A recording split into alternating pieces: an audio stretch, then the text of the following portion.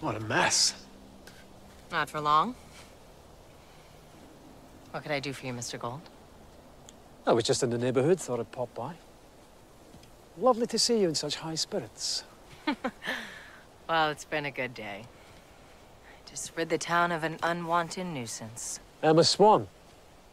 Really? Yes. I imagine she's halfway to Boston by now. I wouldn't bet on that. I just seen her strolling down the main street with your boy. Thick as thieves they looked.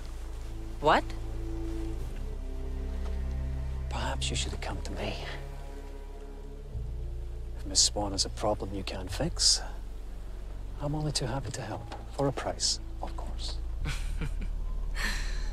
I'm not in the business of making deals with you anymore. To which deal are you referring? You know what deal. All right, yeah. The boy I procured for you. Henry. Did I ever tell you what a lovely name that was? However did you pick it?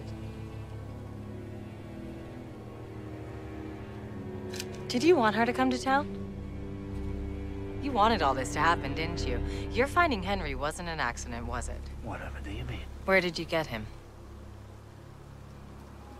Do you know something? I have no idea what you're implying. I think you do.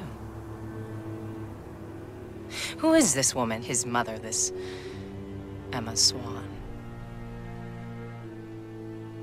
I would say you think you know exactly who she is.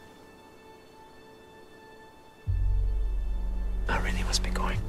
Tell me what you know about her. I'm not going to answer you, dear. So I suggest you excuse me.